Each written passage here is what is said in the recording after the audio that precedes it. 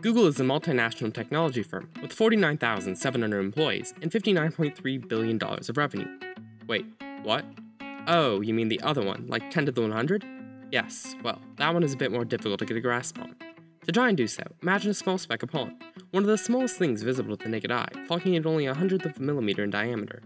To make a line 1 kilometer long, you would need to put 100 million specks of pollen back to back. On the other end of the spectrum, the Andromeda Galaxy is one of the largest things that can be seen by the naked eye. The distance between the Earth and the Andromeda Galaxy is 2.5 million light-years. Converted to kilometers gives a distance of 2.4 times 10 to the 19th kilometers.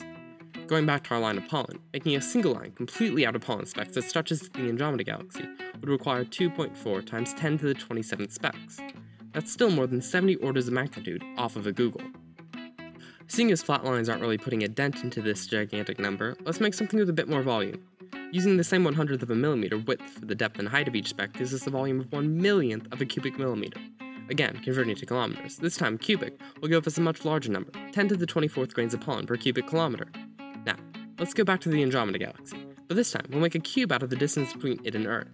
Doing the calculations gives us a whopping total of 1.3 times 10 to the 82nd specks of pollen, a number that outclasses the estimated number of atoms in the visible universe.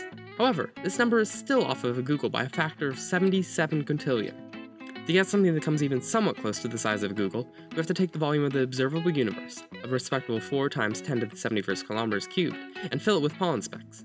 This would give us a grand total of 4 times 10 to the 95th pollen specks. In order to have one Googol of pollen specks, you would need to have something in the volume of 100,000 visible universes filled with pollen.